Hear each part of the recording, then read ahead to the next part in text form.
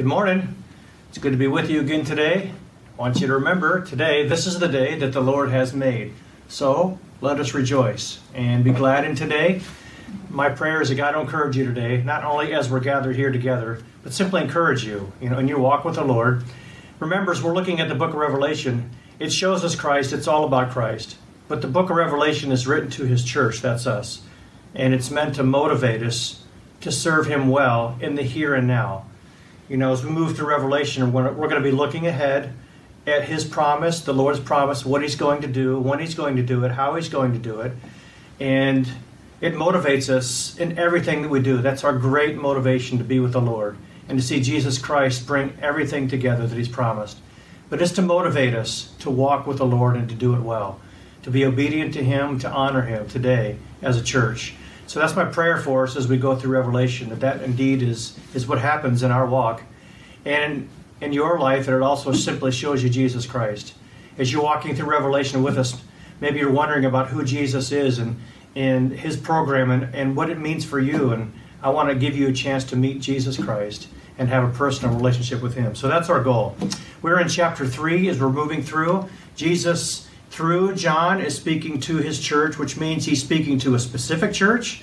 He's speaking to the churches that are there then at the time that this letter is going out, and he's speaking to us, his church, in the church age.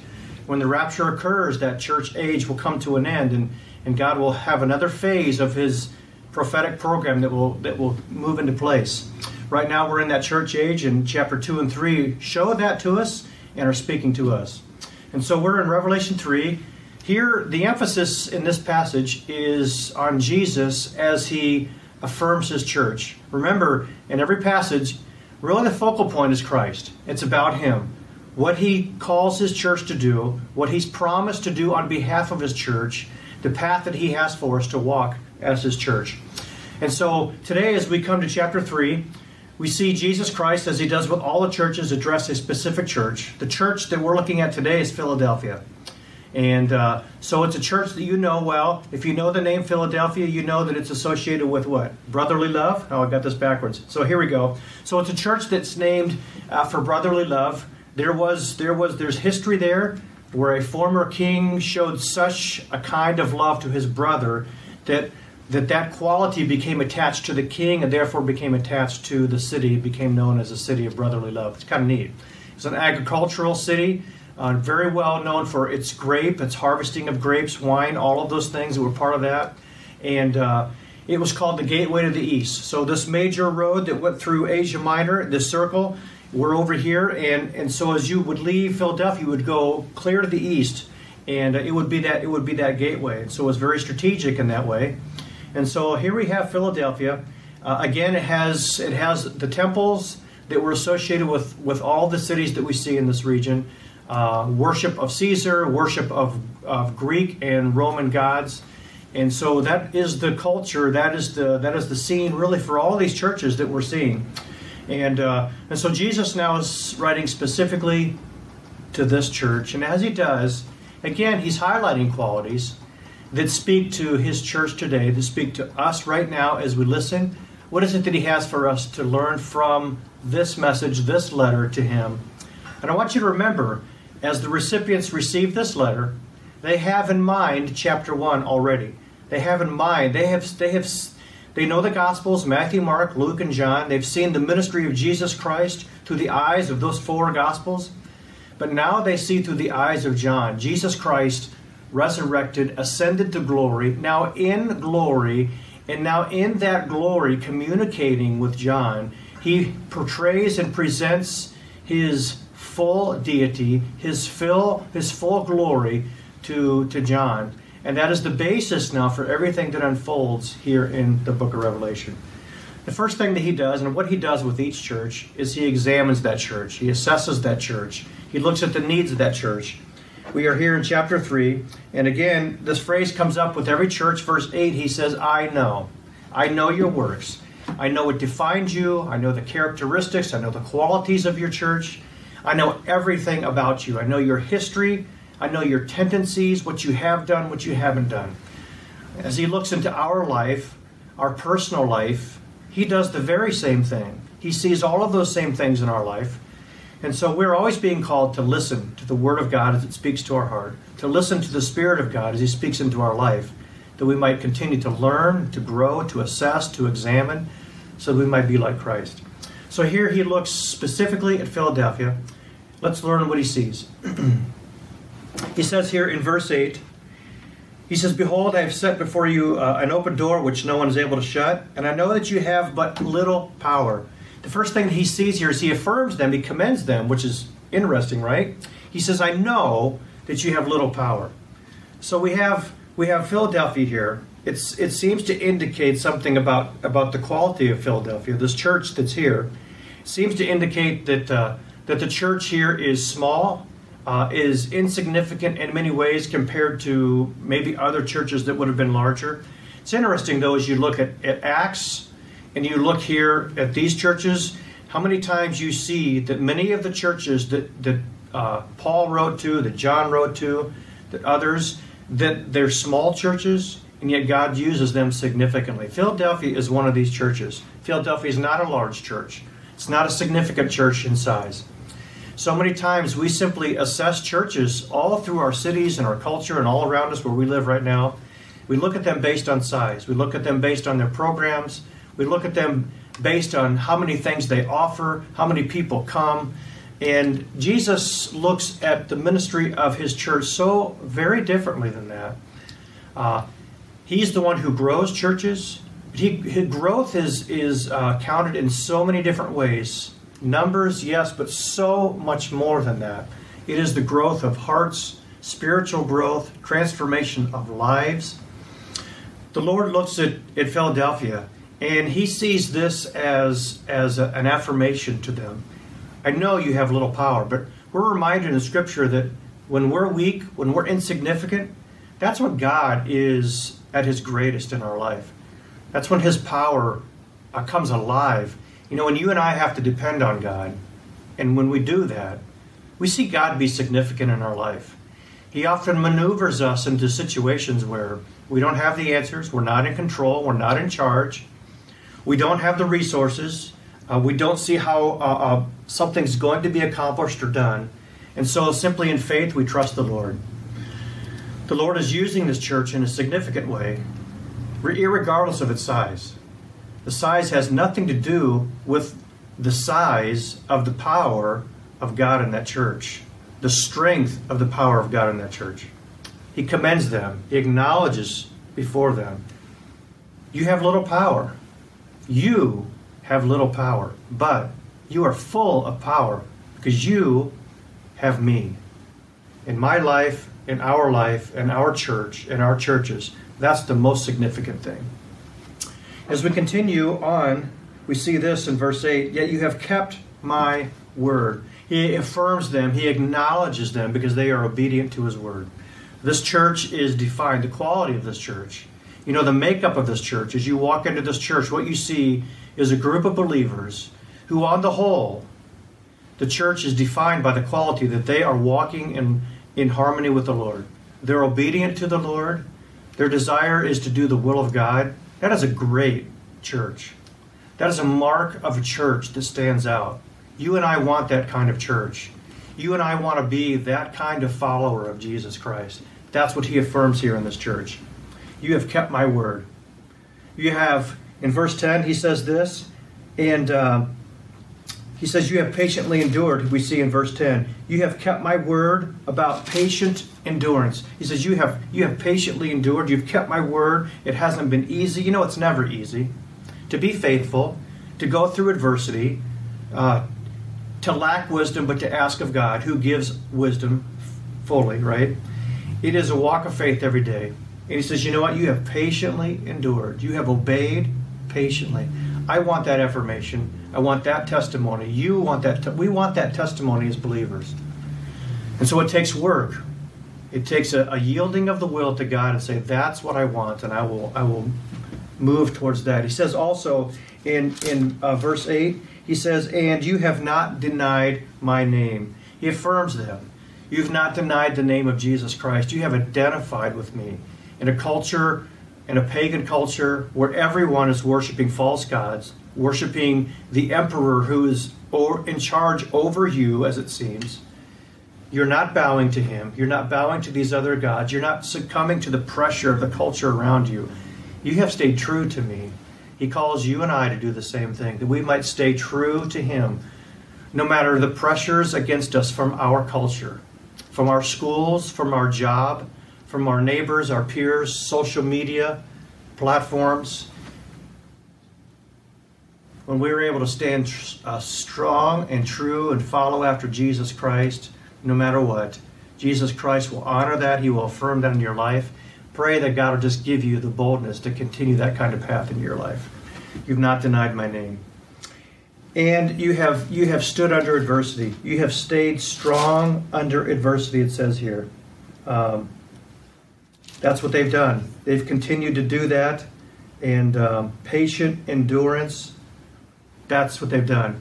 The adversity here is in verse 9. Behold, I will make those of the synagogue of Satan, who say that they are Jews and are not, but lie. Behold, I will make them come and bow down before your feet, and they will learn that I have loved you.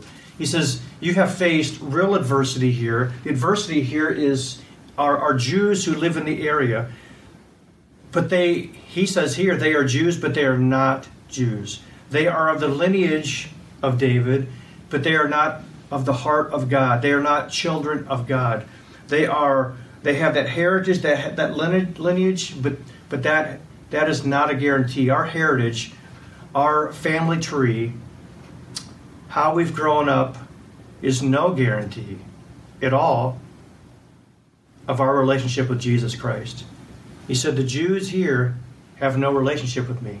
They are Jews in name. They are Jews in lineage. They have the DNA of the Jews, but they do not have God's DNA written on their heart. There is no relationship with God.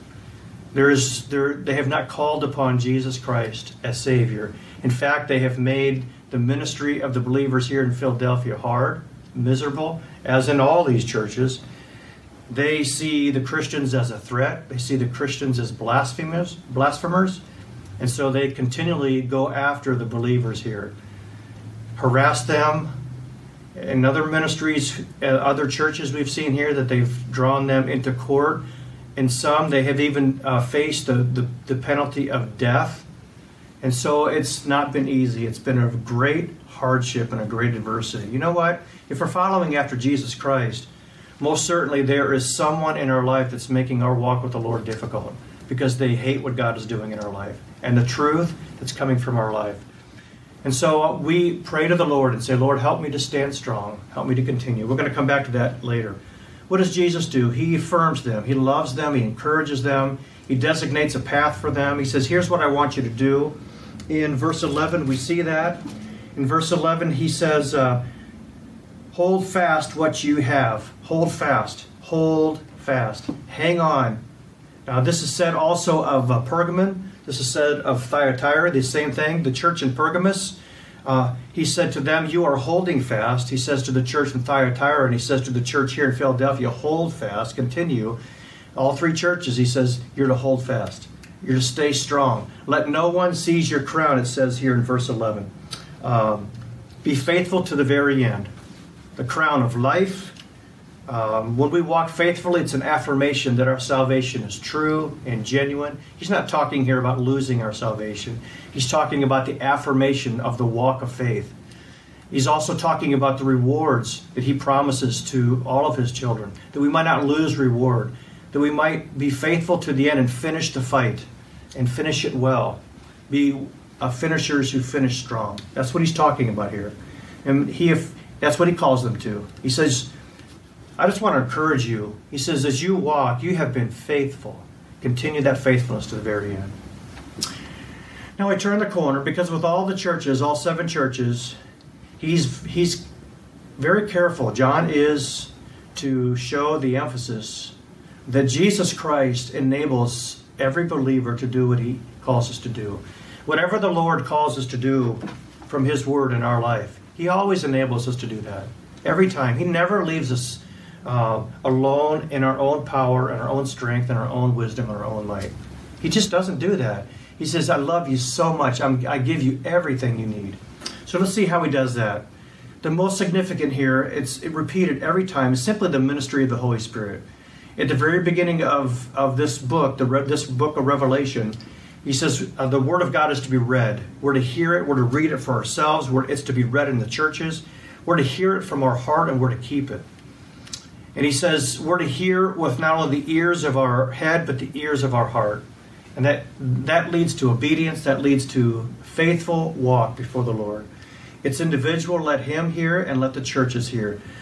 These letters are going out not just to these specific churches. These letters are going out to all of these 7 churches, to all the churches that Paul wrote to, and these letters are going out to us. God is calling us to rely upon the Holy Spirit. And then Jesus Christ is front and center in all these letters. It is the revelation of Jesus Christ. It shows us how Jesus Christ is enabling, by his power in your life, the ability to be faithful, to finish well. So we see characteristics of Christ that are applied to our life, and we see promises of Christ that he gives to his church. Let's look at those character qualities that he shows us about himself. Well, in verse 7, we see this. To the angel of the church in Philadelphia, write, he says, these are the words of the Holy One, the words of the Holy One. This describes Jesus completely. This is his very essence. This is his very nature. He is God completely. 3 persons, 1 God. As God the Father is called holy, holy, holy, that attribute applies fully to Jesus Christ as well. We see even his enemies affirm the holiness of Jesus Christ. A demon himself affirmed that. As Jesus cast that demon out, this demon says, what have you come to do, to destroy us? The demon says, I know who you are. You are the Holy One of God. This demon was terrified of Jesus Christ because he recognized in him that he was God, that he was holy, that he was fully righteous and could not look upon sin and hated sin. This demon was the very definition of sin. He was terrified of Christ. The disciples themselves affirm this. The disciple says, we have believed, we believe you, we have come to know you, that you are the Holy One of God. Here in this account, when many were turning away from Jesus Christ, Jesus said to the disciples, are you going to leave too? And they said, to who else shall we go? You are the one. You are the only one. You are the one who has the words of life. You're the Holy One of God. Jesus Christ is holy, and so he enables us to be able to be holy in our walk before him as well. We are holy before him positionally. When he saves us, he cleanses and he washes our sins. We are holy before him forever.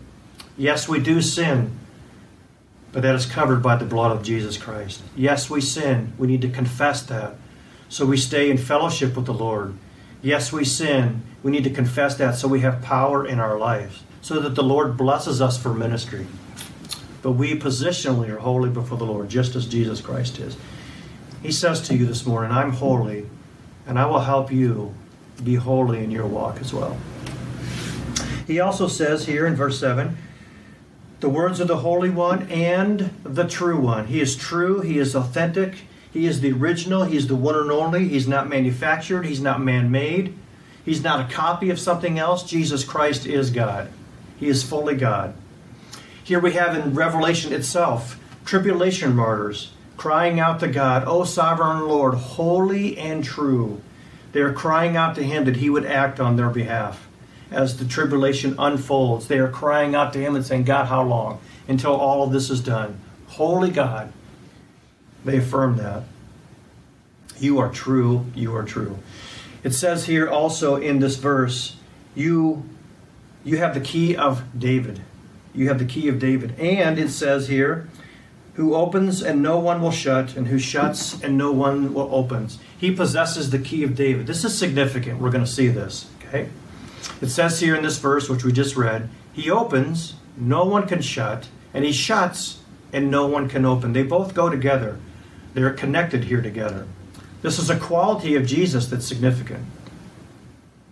Let's see what this means. Well, we remember this prophecy from Isaiah chapter 9, verses 6 and 7. I'm going to draw three pieces from it. It speaks to Jesus Christ, who will have the government, all of the government of this world upon his shoulder. One of the qualities that will define him is he will be called Everlasting Father. Isn't that interesting? We have the Father, but an attribute that is attributed to Jesus Christ is this fatherness as well, this element of being Father over us. And he will be on the throne of David and over his kingdom. This comes true as it applies to what we read here about the key of David that Jesus Christ possesses. We go to Isaiah 22, we see an individual here named Eliakim. He is a man who is given a position in Israel, over Israel. He represents the king, and it says here of him, it's a political position. He controls who sees the king. He makes decisions that will reflect the priorities of the king. He comes to reflect and to be a foreshadowing of what Jesus Christ will be.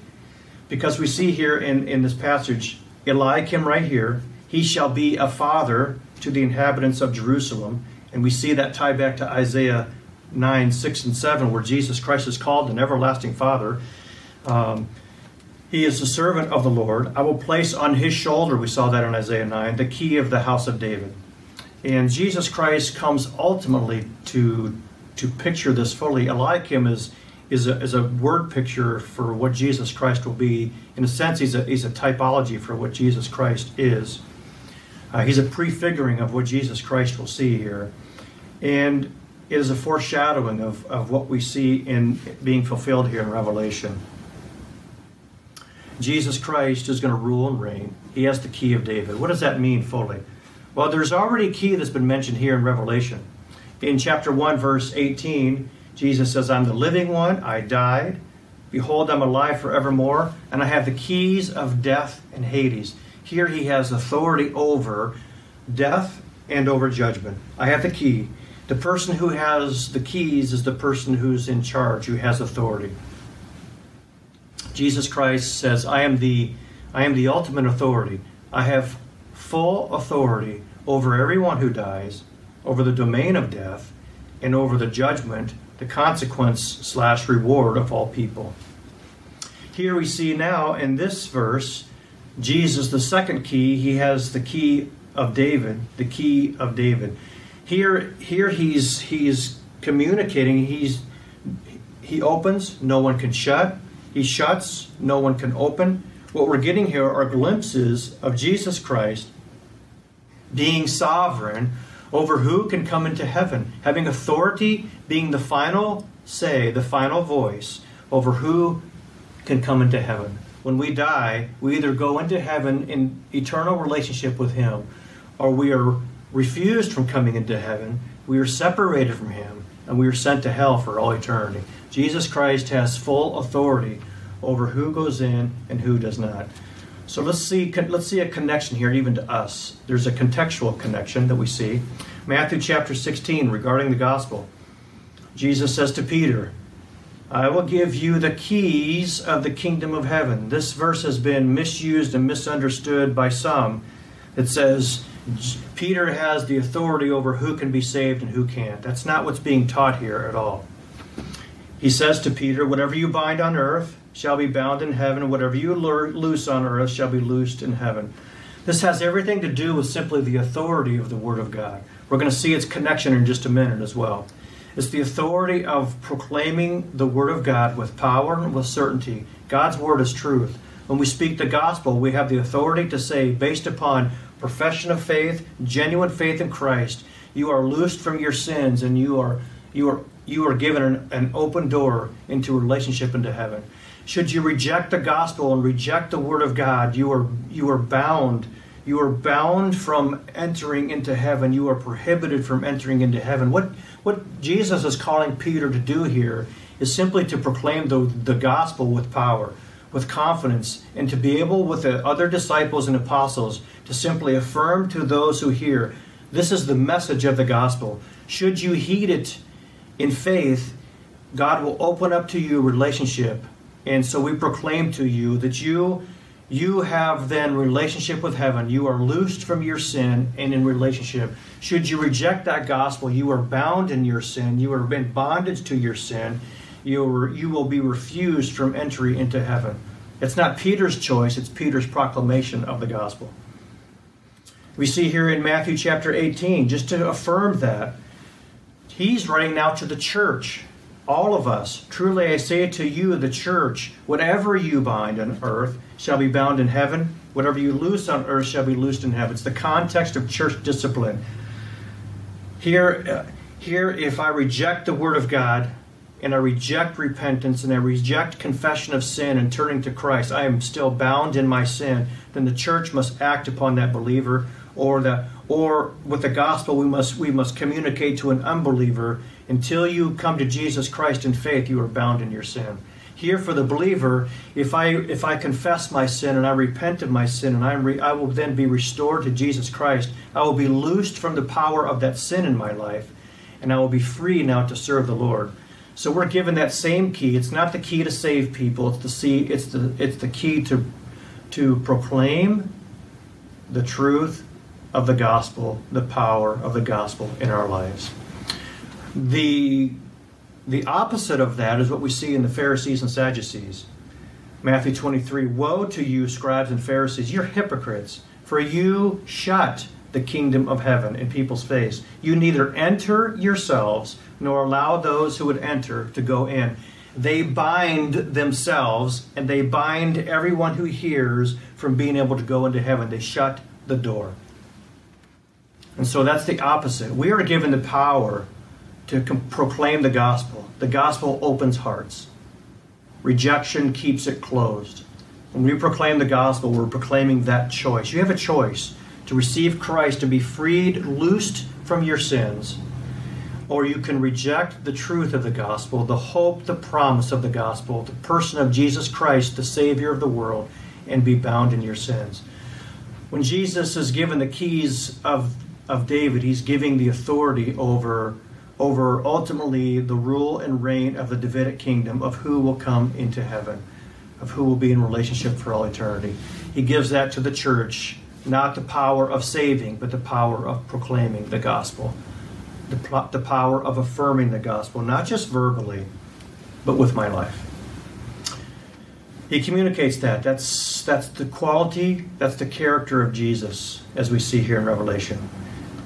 Now he affirms the church, he enables the church. He says, let me show you how I'm here to help you in your walk with the Lord. He says here in verse 8,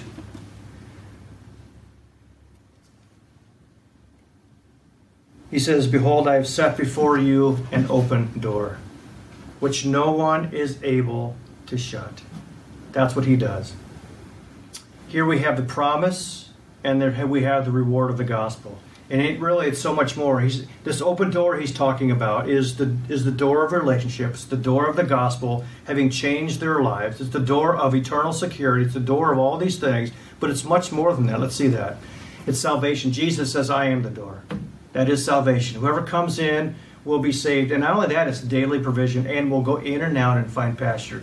Jesus is the open door, not just to salvation. He's the door. He's the provision for your life, my life, every day as we walk. Gospel witness.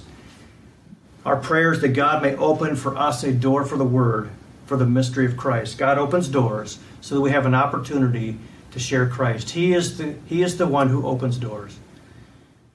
We are praying as a church. We're praying as individuals. We're emphasizing and challenging you to have a life-to-life ministry, that you would be intentional in reaching into people in your circle, in your life, with the gospel for the sake of Jesus Christ, and pray that God would give you open doors. And we pray for each other that God would do that. He said it wouldn't be easy. Paul says, I have a wide door. God's given me a wide door for effective ministry, for work, but there are many adversaries. Even though God opens a door for you, he doesn't say to you and I, it's going to be easy. It's going to be challenging. It's going to be hard. It will necessitate prayer. It will necessitate humbly depending on Jesus Christ. But it will be an open door that is clear and obvious. We must walk through that and take that door, but it's not going to be easy. But Jesus Christ will enable you. Pray that God will give you the confidence and the strength to take the open doors he gives you. Hebrews chapter 10 reminds us those open doors are access. It's God's grace, it's power. We have the confidence to enter into the very holiest of places when we engage Jesus Christ in prayer. And he's opened for us that relationship, that door. God is the God of open doors. Jesus Christ is the God of open doors. He opens doors for us. He opened a door for Philadelphia here that no one could shut. They were genuine believers. No one could take that away from them. He was giving them open doors for ministry. And they simply needed to follow and obey and take advantage of those in their life. Another promise that he gives to us here is here in verse 9. He says, I'm going to take care of your enemies. I'm going to take care of your enemies. Let's look at that here in verse 9. We see these false Jews. Look at the second half of that verse. I will make them come and bow down before your feet, and they will learn that I have loved you. That's so beautiful. We have false Jews who are attacking the believers, but Jesus Christ says, I'm going to bring them before you. I will deal with them. They will one day honor you. They will one day bow down before you. And this is what they're going to know. They're going to know, oh, it's not about you and you're great and wow, I should have done. They're going to know that I have loved you. When our enemies see God in our life, that is who they respond to in our life. Not to us, but to God and what he's done. Let's just share some words here that might be encouraging. Here in Philippians, we see an ultimate promise. Everyone will bow before Jesus Christ, believer and unbeliever. Every tongue will confess that Jesus Christ is Lord. Whether I do in this life or after I have died and I am separated from Christ, I will still bow before Jesus Christ. Every human being who has ever lived will humbly bow before Jesus Christ. It will either be celebration for the believer or it will be humiliating defeat and yet acknowledgement as an unbeliever before Jesus Christ. Let me talk about enemies for just a second. Here they're facing enemies. We're told here that enemies, we're not to get even with them. We're never to avenge ourselves. We're to leave it to God. Let God take care of that as he is doing here with the believers in Philadelphia. Basically, he's saying to them, don't get even with them. Don't go after them. Don't hate them. I will take care of it. You continue to follow me. That's what he calls us to do as well. Enemies were to love them.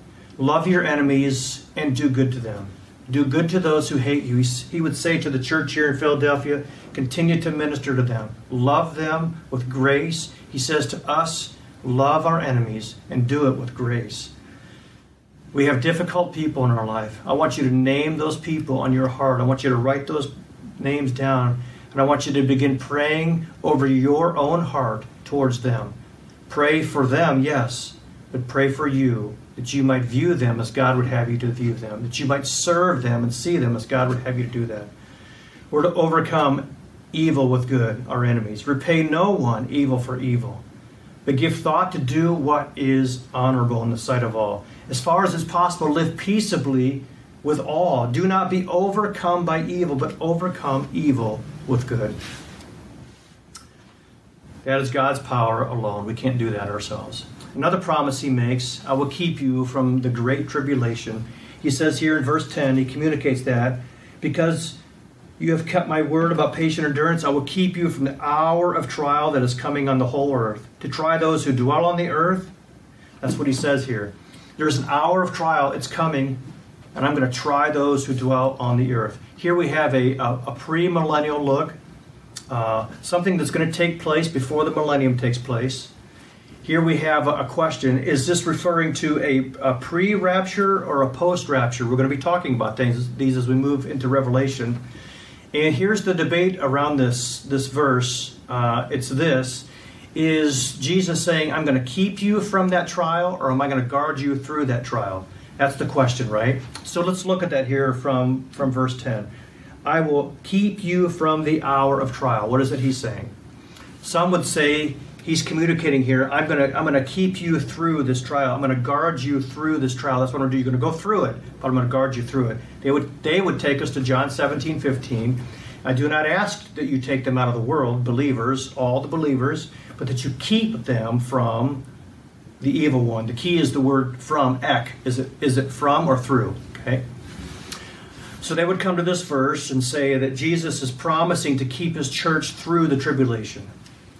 But we see this here. This is referring simply to the general testing and tribulation that believers go through here. The context here is not the Great Tribulation. It's not the 7-year tribulation. It's tribulation, trial, adversity, testing that we simply go through as believers. Some would say in Revelation 7:3, when it is said here, we have sealed the servants of our God, here in Revelation 7, that's referring to the church. It's not. It's Israel. Here we have the 144,000. These are Jews that are sealed and set apart for the work and ministry of Jesus Christ. I believe that what this is referring to, and it's key to the rest of the book, to all the book of Revelation, how we see this here, that it's Jesus is referring to keeping us from this hour of testing. He's keeping us from the hour of trial. He's keeping us from that hour.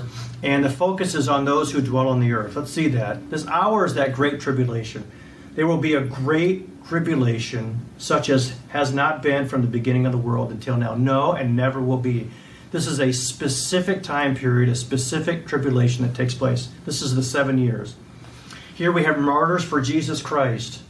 These are the ones coming out of the great tribulation. These are those who are being killed because of their testimony for Jesus Christ. The church is gone, but people are being saved during these 7 years, this hour of great tribulation. In Daniel, we see the 70 weeks prophecy that's given to us. We see the first 7 weeks refer to the rebuilding of Jerusalem. We see the next 62 weeks lead up to the ministry of Jesus Christ and his crucifixion. And it appears like he has nothing, but he does, because he dies, but then he rises again. So we have those weeks. These are periods of 7 years, prophetically, that add together. And then there is a gap between the 69th year and the 70th year. The 70th year is where the Antichrist makes a covenant with many for 1 week. That 1 week is 7 years. This is the 70th week. The Great Tribulation is that. We'll talk about that more. It's a time of great distress, specifically for Israel. That day is so great, there is none like it. It's a time of distress for Jacob. Jacob's trials, Jacob's troubles is what it's called. Israel is going to be brought under great punishment as a nation. Not only that, though, Daniel 12 tells us Israel will be restored. It's one of the purposes of the tribulation. It'll be a time of trouble, but at that time, he says, your people will be delivered. Everyone whose name was written in a book. The book of life is what that is.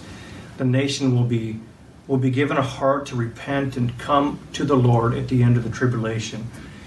Here's a result in Jeremiah. I will break the yoke from Israel. I will burst your bonds. Foreigners will no more make a servant of Israel. They will no longer be under bondage to other nations ever again. And they shall serve the Lord their God. At the end of the tribulation, Israel will have been dealt with as a nation for the last time.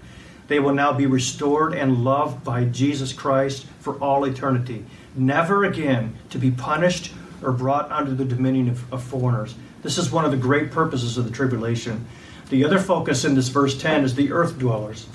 Revelation 6:10. Here we have Christian martyrs. They cry out, Lord, you are holy and true. How long before you judge and avenge our blood on those who dwell on the earth?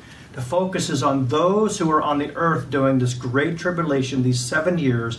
Philadelphia is promised not to go through this. The church at large is promised not to go through this.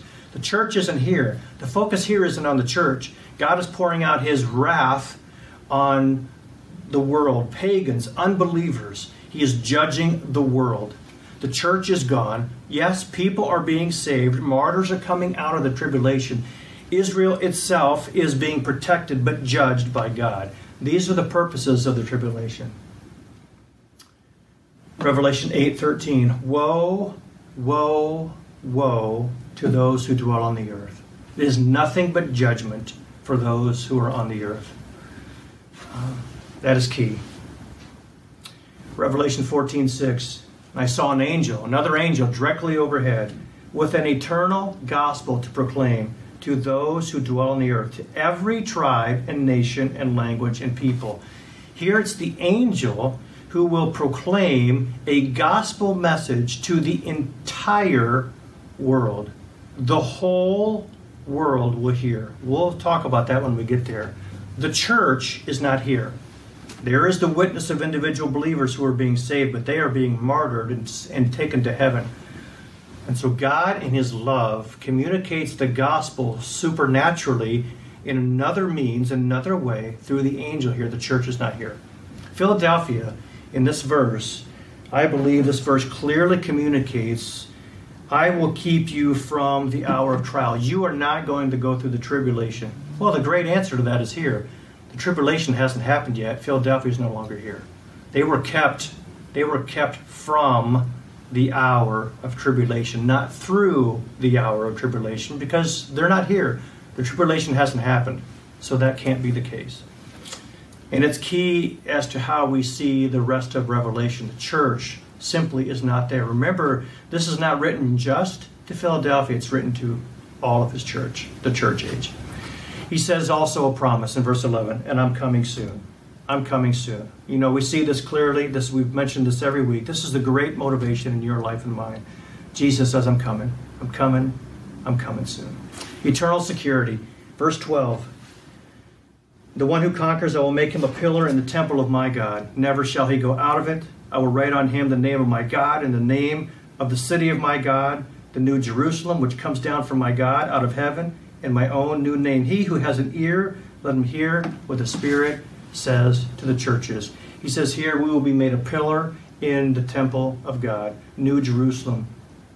21, Revelation, and I saw a holy city, a new Jerusalem coming down out of heaven from God, prepared as a bride adorned for her husband. That's relationship there. Jesus, the bride, the church is the husband. Here we see that.